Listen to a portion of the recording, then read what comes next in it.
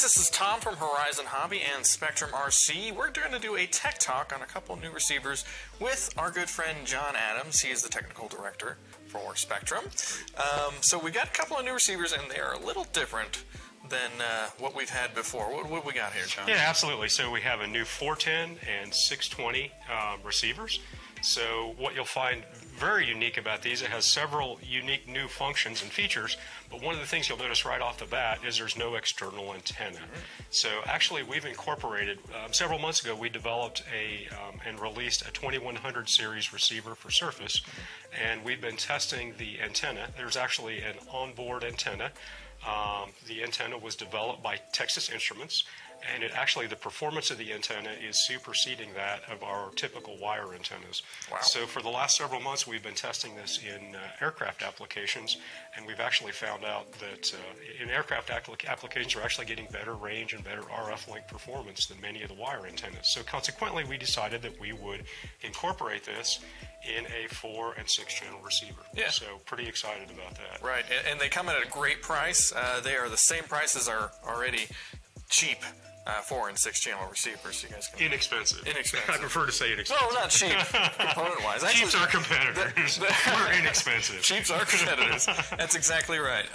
Really, this thing, it's packed with features. One of my favorite things is that it has a bind button on it. And this bind button, you don't only have to hold it while you're plugging in the battery. You can press the bind button while it's already powered on. Correct. So the bind function, this does not have a bind plug, but it has a bind button on the top. Right. You see the Spektrum logo.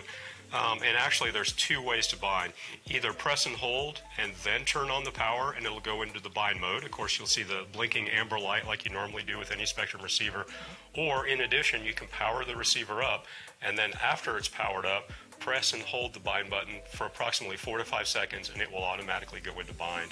Yeah. So that's extremely convenient. Some other features, these receivers have, we call it flyby telemetry, but it's actually flyby telemetry that has longer range than our conventional flyby telemetry systems. Okay. We're seeing about 800 feet of range. It varies with installations and so on. As far as the range goes, and the telemetry that you have no external port, so you're not going to be able to plug in external sensors, but you actually have receiver pack voltage, you have flight log data, and then you also have signal strength, or RSSI, and you can select that on your transmitter. Okay. So that's pretty neat. If you're out, a couple thousand feet, you're not going to get telemetry information. So but flyby, it's like within, what would you say, 500 feet? No, it's about 800 feet. It depends. Again, the installation has so much to do with it, and your location and your environment. But we're typically seeing about 600 to 800 feet. Okay. All right. Easily. So we talk about installation.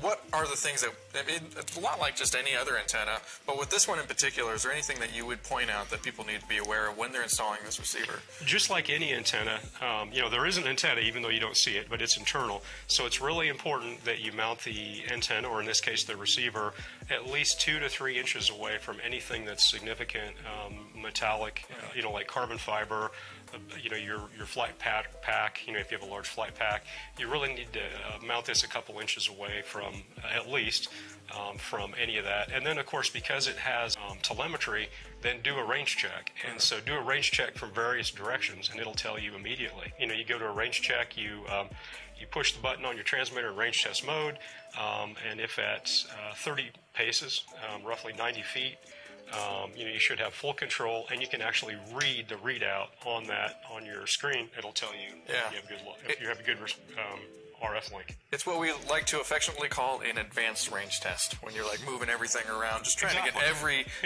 angle of attack while you're doing it. I'll tell you what, we've flown this. We've got tons of these out in the field now in beta test, and we've flown this in a lot of different aircraft, and literally we fly these out of sight. And actually we're seeing about a 12 to 15% increase in range over our conventional receivers with this antenna. That's incredible. Cool. Yeah. The other thing, obviously they're very small and compact. We have a 4-channel version. 4-channel version is 7 grams, and then we have the 6-channel version, which is 8 grams, so very light, compact. Because of the antenna, we have kind of a unique shape to the case, so obviously just servo tape from the bottom. Yeah, that's really neat. Yeah, and super compact. This is great for sailplanes and so on with a very narrow fuselage. Yeah, I'm going to throw one of these in a little DLG of mine. Perfect. Yeah, it's perfect for that. Yeah. Absolutely. So. Talking about sailplanes, it's got 2 sets of free fail-safes on it, right?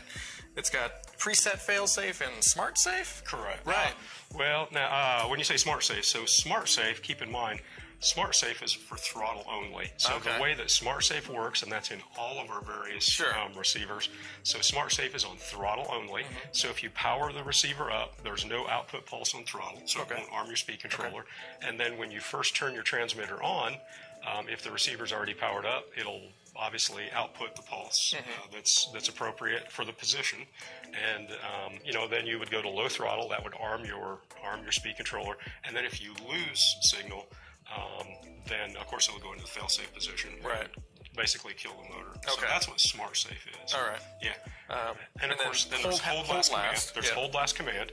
So this has hold last command, and it also has preset fail-safe. So hold last command is if you lose signal, all of the channels will hold last command, meaning that your ailerons and everything will stay in the position. However, the throttle will obviously throttle back.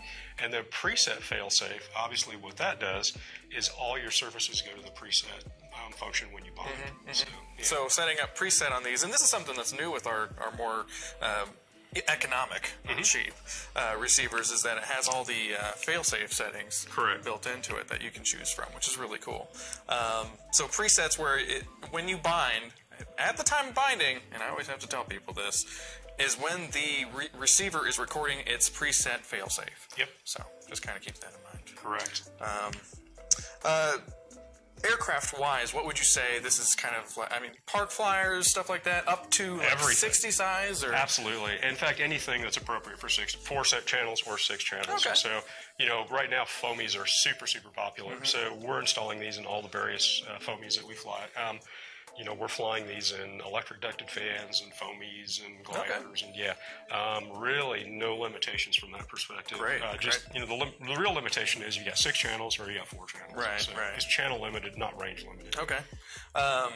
Just kind of looking down on the horizon, is this kind of the way that we're going to be going with antennas, or? So it's quite interesting when we first indulged in this, in looking at these antennaless receivers. We thought, wow, it would really be appropriate for surface because guys don't want to have the whip antennas and so on. And how do you put the antenna in the car?